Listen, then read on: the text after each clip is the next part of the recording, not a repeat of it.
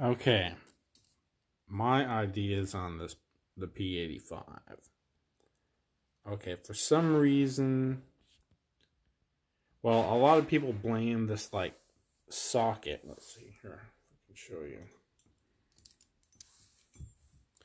This has got like a, see, it slides down and then it ends up getting stuck in the socket. And I saw another guy on YouTube that he filed down these little parts that catch when it gets down in the socket. But that, I think, is only part of the problem, because this brand new P-85 that I got, and this one, and I think a lot of them, I think I've actually straightened out a few. This part right here gets bent, and it will catch at any point along its root if it's bent. You can see, if you can see here, one of these sides I know was bent. I just straightened this one out a little bit, but it's still bent. See, you can see it's not totally straight.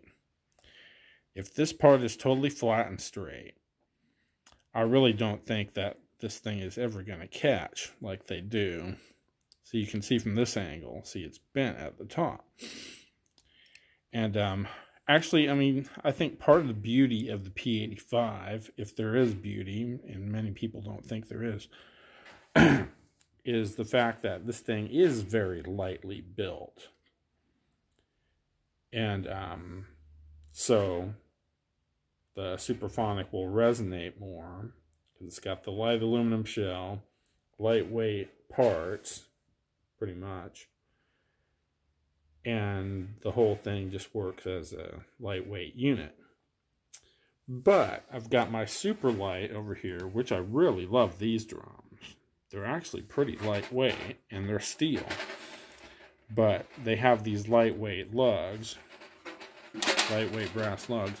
But basically every part of the P-85 they fixed on this throw-off, where it comes up and hits the top, click.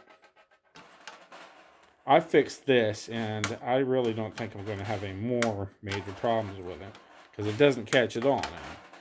And part of the reason it catches is this knob here on top, which it would pretty much fix the whole problem if this knob was just slightly bigger, like this one is on the throw-off. I don't know what the name of this throw-off part is, but the pseudo P-85 or the Asian-made P-85, they've re-engineered the whole thing, and there's no problems whatsoever with it. When it comes up and catches, bam, it hits this little rubber part, or not, you know, PVC, whatever it is, plastic part. So it doesn't smack that, really. And this thing,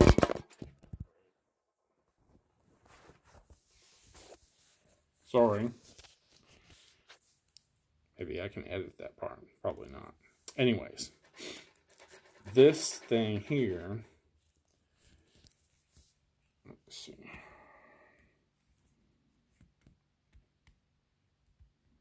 This thing, the screw, now I've got it stuck. Oops, dropped the spring. Fits in here. It's just a regular screw. You can just slide it all the way out. Unlike the P-85 one, which gets stuck here. I got the broken part for the P-85 here. Somewhere. Anyways. They make it so it's part of the unit. Just they're worried about it. We're worried about it falling out. I don't know why. Because, well, anyways, this knob is not going to go down all the way in the socket because it's too big. And so it just slides up and down on this runner here, which is a little stiffer, so it doesn't move as smooth, which is, you know, pretty much a good thing in this instance. But, I mean, this throw-off is pretty much flawless in my opinion. It works perfect. Like I said, they pretty much fixed every part of the P-85 that was flawed.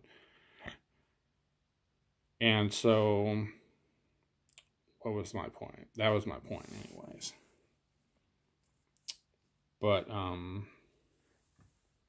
yeah, if you're having a problem with your P-85, what I was going to point out is that this thing here is really much thicker than the P-85 part, so it's just really just not going to bend as long as they made it right. It's, you know, and it's straight, which is quality control, and it's not gonna bend because it's too thick. The P-85 one is very thin, and I'm pretty sure if you do fix it, if you do flatten out that part I was talking about, just using it, or if you bump it, you know, when you're moving it around, even in the case, the thing is going to bend again, possibly.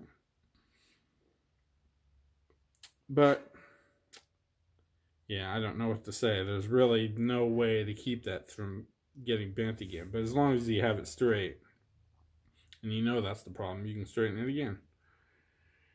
But, you know, therein lies the problem. It's lightweight, which is part of the method, but it gets bent and messed up. So, I guess unless you're going to make it out of titanium or something, I don't know, but, you know, but then it wouldn't be cheap either. And it is cheap to replace one, you know. I guess, you know, at this time, maybe around $30. But, yeah, anyways. I mean, it works perfect now. Bam, bam. Bam, bam, bam, bam, bam, bam. It's not catching it all. Because that runner's straight, and it's straight enough so the head of the screw here hits it every time. So it can't go down into that socket and get stuck. Or people get frustrated and they're like, oh, it's stuck, it's stuck, it's stuck, oh, god damn. Oh. It's just not going to get stuck when that head is hitting it. So people get pissed off at a gig, the thing gets stuck there because it was slightly bent. They get all pissed off and bend this thing all around, and it's just a disaster.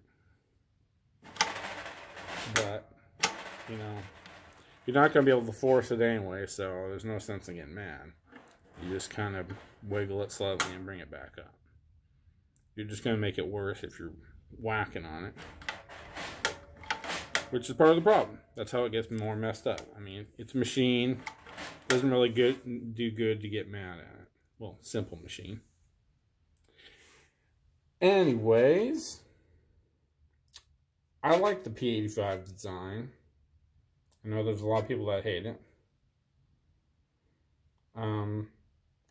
When it's working, you know, the way it should work, it's fine. There's some flaws about it, yeah, but as long as it's working the way it's supposed to work, it's fine. Anyways, if anybody watches this video, that's my opinion on it.